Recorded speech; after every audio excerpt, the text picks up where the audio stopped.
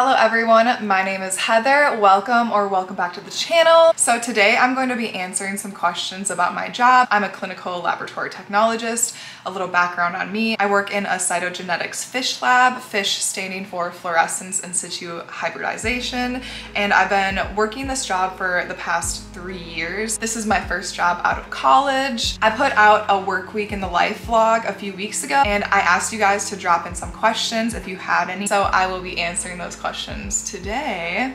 I guess I'll give you a little bit of background on my education. So I have a 4-year university bachelor's degree in biology with a focus in evolution, ecology, and animal behavior. And then I do have a master's degree in plant pathology. The job I have now does not require my master's degree. So that's just like a little background for me. A little bit of a disclaimer, I'm answering these questions to the best of my ability and knowledge. If I do miss something, just like correct me, I guess. So yeah, let's get started. Do you need a degree to be a lab tech, and what kind? So in order to be a clinical laboratory technologist, you do need a 4-year bachelor degree, and most places do require you to have the MLS certification, which stands for Medical Laboratory Scientist certification, and that certification is through the ACSP, which is the American Society of Clinical Pathology. So yeah, you can get a job without the MLS certification. Like me, I'm like exhibit A over here, but it does make it a lot easier if you do have the certification, but it's not impossible. Is there a difference between MLS and MT?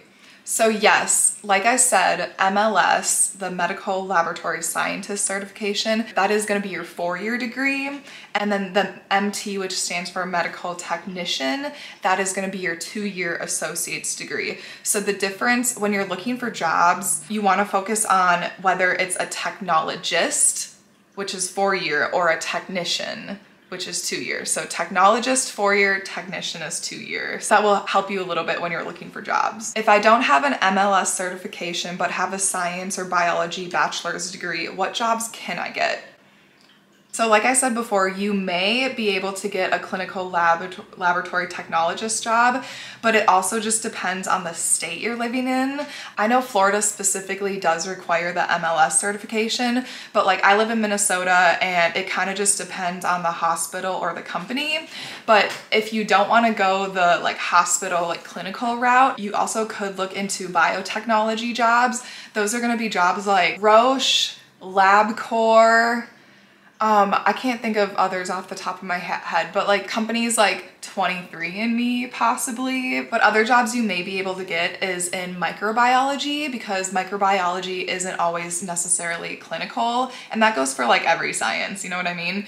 But then you can also look for food science jobs, embryology jobs, which is like working in a fertility clinic doing IVF. That doesn't require an MLS. And then also forensic science. So I love listening to Crime Junkie and Morbid and like Up and Vanish, like all those like crime murder podcasts. So for a little bit there, I was like, dang, it would be cool to be a forensic scientist. Like that would be dope, just to like help solve crimes.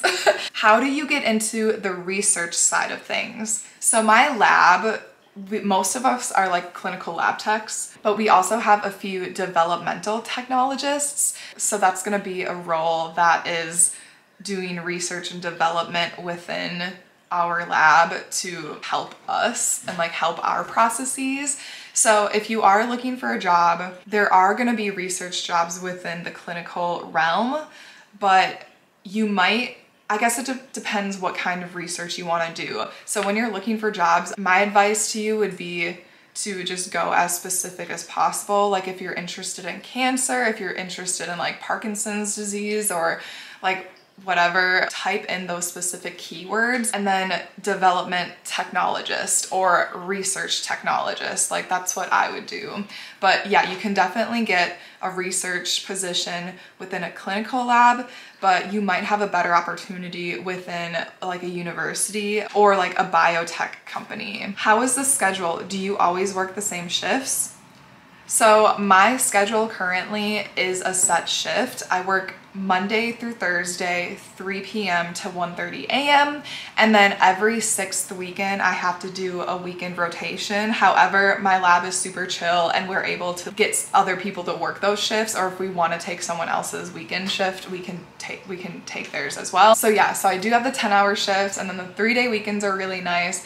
But saying that, if you do go into the medical field, expect to work weekends. But yeah, there's some people on my floor, they work like Tuesday through Friday or Wednesday through Saturday, something like that. A normal Monday through Friday 8 to 5 shift is definitely an option. Like, there are gonna be places that have a regular day shift scheduled as well. But there are also like overnight shifts you can do. When it was peak COVID, I got sent to work out in the COVID lab doing like testing, and my shift was awful. I only had to do it for like 3 months, but the shift itself, it was Friday to Tuesday, and the hours were 11 p.m. to 7:30 a.m. So it was the midnight shift, but like my Monday was Friday.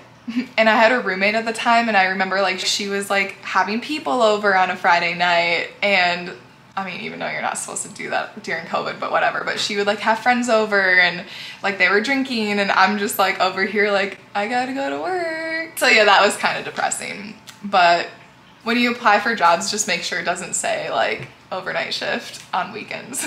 But okay, on to the next. Is it easy to get time off to travel? I am interested in this career, but travel a lot, and I love the flexibility that waitressing offers. Okay, so as I was editing this video, I decided I did not like my answer that I gave you guys, so I have a better answer, and whoever wrote me this question, boy, do I have the answer for you.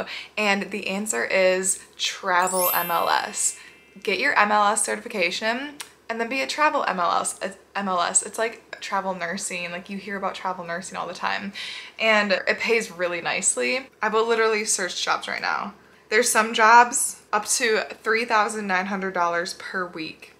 Yeah, so usually you have like a 13-week assignment and then you can extend, but you're getting paid like $4 grand a week.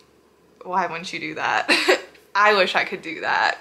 But yes, get your MLS, like be a travel MLS. And then also, if you want, you can take breaks in between assignments, and like you could take a month or 2 off if you just like save your money properly, and then you have a month or 2 off to travel. Other than the travel MLS, most medical fields do offer pretty good PTO.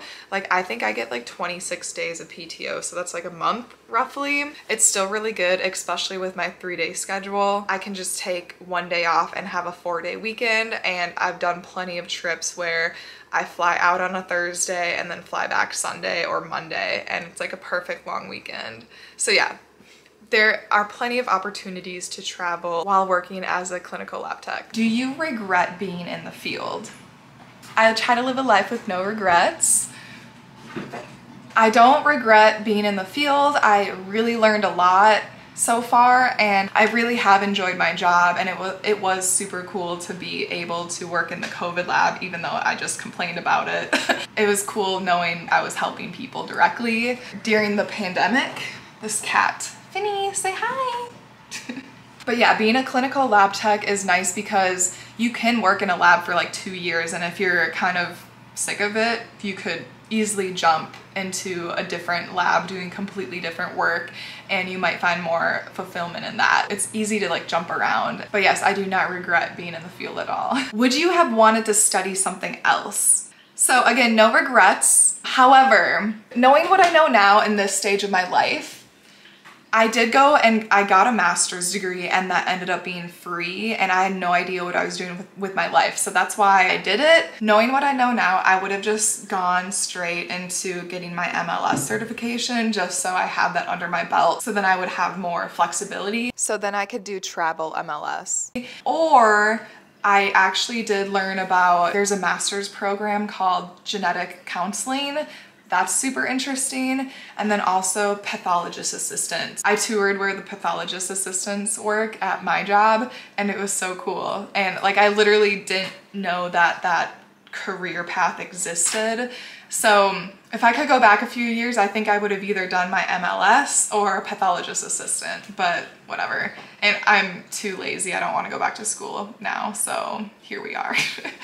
Here we are trying to get famous on YouTube instead. Oh, also with studying something else, I wish I would have taken like more art classes, like photography classes in college, and then also like marketing business classes, just because it would go hand in hand with YouTube, and because I really enjoy YouTube as well. So that is one thing, like if you are in college and you have your heart set on clinical laboratory technology or science, but have a little bit of interest in the arts or like anything else, like take a class, like just do it. Do you feel like it's worth being a clinical laboratory technologist? Ooh, you guys coming in with the deep questions over here. Okay, so worth.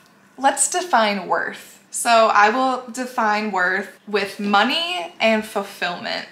So money-wise, the job I got was a great job post-college. My first job out of college, which is the one I'm working now, I think I started at like 65,000, and now I'm like up a couple more thousand after being here for 3 years. 65K living in like not that expensive of a city is like pretty nice. But yeah, so money-wise, it's good. However, I would not want to stay at my specific job for the rest of my life because there is like a cap. And I don't know, like that is one thing with clinical laboratory technology.